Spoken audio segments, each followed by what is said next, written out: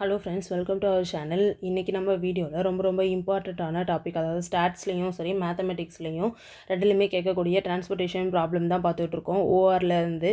So இந்த வீடியோவை first time பார்க்குறீங்க அப்படின்னா நம்ம சேனலை சப்ஸ்கிரைப் பண்ணிக்கோங்க, உங்கள் ஃப்ரெண்ட்ஸ்க்கு ஷேர் பண்ணுங்கள், அது அவங்களுக்கு யூஸ்ஃபுல்லாக இருக்கும்.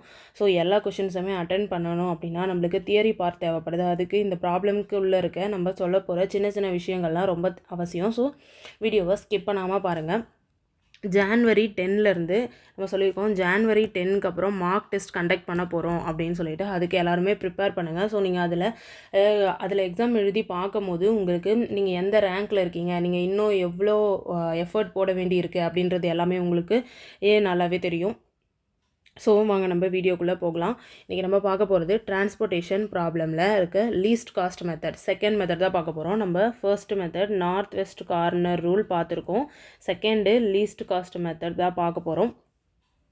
அது எப்படி அப்படின்னா, லீஸ்ட் காஸ்ட் மெத்தட் நம்மளுக்கு மெத்தடோட நேம்லேயே தெரியும். லீஸ்ட் காஸ்ட் நம்ம எதை வச்சு லீட் பண்ண போகிறோம் இந்த சம்மை அப்படின்னு பார்த்தோன்னா லீஸ்ட் காஸ்ட். இதில் காஸ்ட்ன்றது நான் என்னன்னு சொல்லியிருக்கேன், ஒரு செல் வேல்யூமே நம்மளுக்கு காஸ்ட் அப்படின்னு சொல்லியிருக்கேன். ஸோ இதில் இருக்க லீஸ்டான காஸ்ட் எதுவோ அதை வச்சு தான் நம்ம சம்மை மூவ் பண்ண போகிறோம். ஓகேவா, இப்போ நம்ம சம்முக்குள்ளே போகலாம்.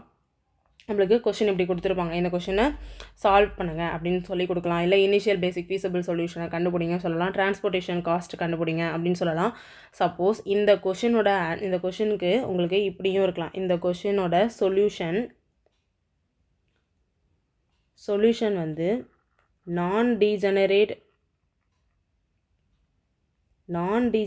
சொல்யூஷனா, நான் டீஜெனரேட் பேசிக் ஃபீஸபிள் சொல்யூஷனா, இல்லை டீஜெனரேட் பேசிக் ஃபீஸபிள் சொல்யூஷனா அப்படின்ற கேள்வியும் உங்களுக்கு கேட்கலாம். ஸோ இதிலேருந்து உங்களுக்கு ஒன் வேர்டு என்ன சொல்கிறது, ஒரு தியரி பார்ட்டுக்கான ஆன்சருமே இந்த டீஜெனரேட்டில் இருக்குது. இந்த சம்லையுமே உங்களுக்கு கேட்கலாம், இந்த சம்மை எப்படி சால்வ் பண்ணிவிட்டு அந்த ஆன்சர் வந்துட்டு உங்களுக்கு டீஜெனரேட்டாக இருக்குமா இல்லை நான் டீஜெனரேட்டாக இருக்குமா அப்படின்றதையும் உங்களுக்கு கொஷினாக கேட்கலாம். ஸோ இதுக்கான ஆன்சர் இதில் நம்ம பார்க்கலாம். இப்போது நம்மளுக்கு முன்னாடி பார்த்தோம் ஆர்டர்ஸ் டெஸ்டினேஷன் அப்படின்னு கொடுக்கலாம், ஃப்ரம் டூனும் கொடுப்பாங்க. நம்மளுக்கு அதை பற்றி ஒன்றும் பாதர் பண்ண தேவையில்லை. இப்போ டிமாண்டு சப்ளை இருக்குது. ஃபர்ஸ்ட் எடுத்தோடனே நம்ம என்ன செக் பண்ணுவோம், சம் வந்து பேலன்ஸ்டா அப்படின்னு செக் பண்ணுவோம். பேலன்ஸ்டு டிரான்ஸ்போர்ட்டேஷன் ப்ராப்ளமா அப்படின்னு செக் பண்ணுவோம். அதுக்கு என்ன பண்ணுவோம், summation demand equal to summation சப்ளைவாக இருக்கா அப்படின்னு செக் பண்ணுவோம். டிமாண்டெல்லாம் டோட்டல் பண்ணோன்னா நம்மளுக்கு 100 கிடைக்கும், அதே போல் சப்ளைவும் 100 தான். ஸோ இது வந்து ஒரு balanced transportation problem. So next வந்துட்டு நம்ம இந்த சொல்யூஷன் எப்படி இருக்கும், டீஜெனரேட் பேசிக் ஃபீஸபிள் சொல்யூஷனாக இருக்குமா இல்லை நான் டீஜெனரேட்டாக இருக்குமா அப்படின்றத பார்க்கலாம். அதுக்கு என்ன பண்ணணும்னா, என்னோட வேல்யூ கண்டுபிடிக்கணும். எம்னா என்ன, நம்பர் ஆஃப் ரோஸ், என்னன்னா நம்பர் ஆஃப் காலம். என்ன இருக்குது, 3 rows 4 columns இருக்குது. அப்போது m + n - 1ஓட வேல்யூ கண்டுபிடிக்கணும். 3 + 4 - 1 = 6ன்னு நம்மளுக்கு கிடைக்கும். ஸோ நம்ம இந்த சம்மை போட்டுட்டு நம்மளுக்கு கிடைக்க போகிற அலோகேஷன்ஸ், நம்பர் ஆஃப் அலோகேஷன்ஸ்,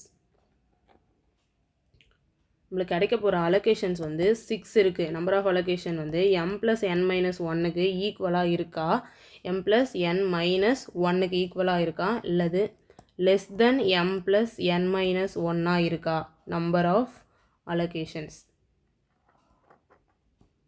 எந்த மாதிரி நம்மளுக்கு இருக்குது அப்படின்றத பொறுத்து தான் இது நான் டீஜெனரேட்டான்னு சொல்ல போகிறோம். இப்போ இது வந்து m plus n minus 1, அதாவது 6 அலோகேஷன்ஸ் இந்த சம்முக்கு கிடைக்குது அப்படின்னா, இந்த சம்முக்கு நம்மளுக்கு 6 அலோகேஷன்ஸ் இருக்குது அப்படின்னா இதை நம்ம என்ன சொல்லுவோம்னா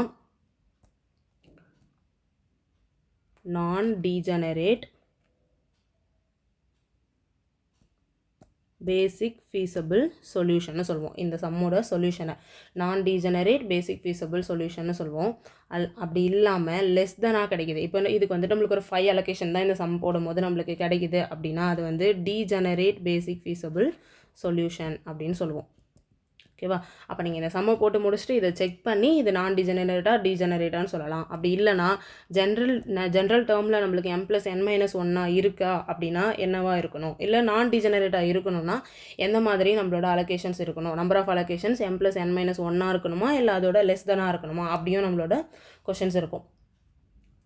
ஸோ இப்போ நம்ம லீஸ்ட் காஸ்ட் மெத்தட் எப்படி போடுறதுன்றதை பார்க்கலாம். இப்போ நம்ம இந்த நான் டீஜெனரேட் இது எல்லாமே எல்லா மெத்தட்ஸ்க்குமே யூஸ் ஆகும். நம்மளுக்கு தியரி பார்ட் ரொம்ப நிறைய இருக்குது, அதனால் ஒரு பார்ட் பார்க்கும் போதும் நான் ஒரு சில விஷயங்களை உங்களுக்கு கொடுத்துட்டே வரேன்.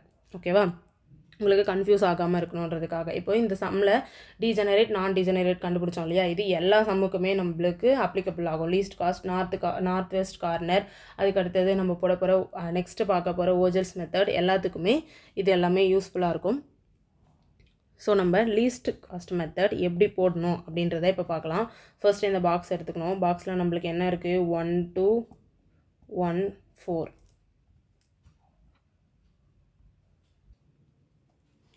ஸோ நம்ம கொடுத்துருக்க கொஷின் எடுத்து எழுதிட்டு இப்போ நம்ம பார்க்க போகிறது லீஸ்ட் காஸ்ட் மெத்தட் இல்லையா. லீஸ்ட் காஸ்ட் மெத்தட் அப்படின்னா லீஸ்டான காஸ்ட் எங்கே இருக்குன்னு பார்க்க போகிறோம். இப்போ இதில் லீஸ்ட் என்னது, இந்த பாக்ஸ்க்குள்ளே இருக்க செல் வேல்யூஸ், அதான் நம்ம காஸ்ட் வேல்யூ சொல்லியிருக்கோம். 1 2 1 4 அப்படின்னு இருக்க வேல்யூஸில் எது ரொம்ப சின்ன வேல்யூ அப்படின்றத பார்க்கணும். நம்மளுக்கு 1 இருக்குது. ஸோ 1 நம்மளுக்கு 3 டைம்ஸ் இருக்குது. இந்த 3ல் நம்ம எந்த ஒன்று வேணாலும் ரேண்டமாக சூஸ் பண்ணிக்கலாம். ஓகேவா, நான் ஃபஸ்ட்டு இந்த 1 சூஸ் பண்ணுறேன். இப்போ இங்கே இருக்க 1 எடுக்கிறோம் அப்படின்னா நம்ம என்ன பண்ணுவோம், நார்த் வெஸ்ட் கார்னரில் ஒரு செல்லை சூஸ் பண்ணிட்டோன்னா அந்த செல் எந்த காலமில் இருக்குது, எந்த ரோவில் இருக்குது அப்படின்றத பார்ப்போம். அதாவது அதுக்கான டிமாண்டும் சப்ளைவும் என்ன அப்படின்றத பார்ப்போம். இப்போ இந்த 1 நான் சூஸ் பண்ணுறேன்.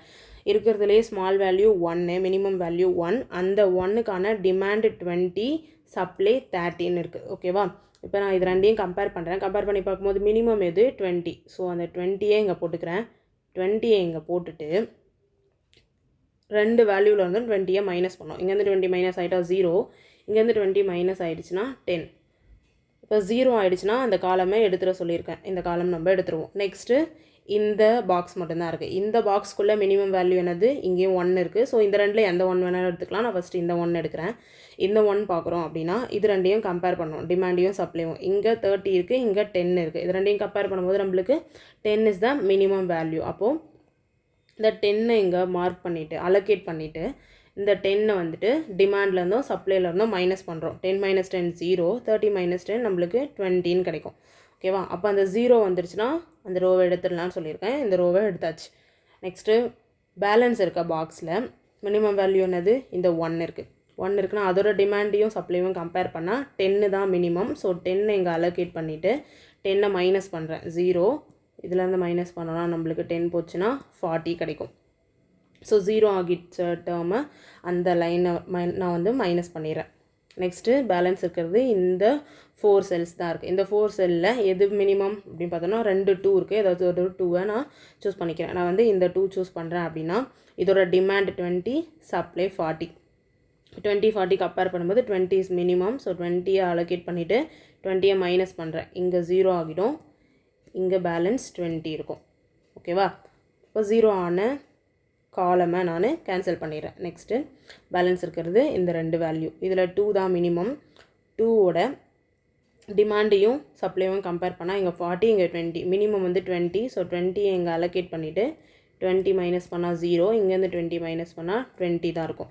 ஸோ 0 ஆன காலமை எடுத்துடுறேன். அப்போ எனக்கு பேலன்ஸ் இருக்கிறது இந்த 3 தான் இருக்குது.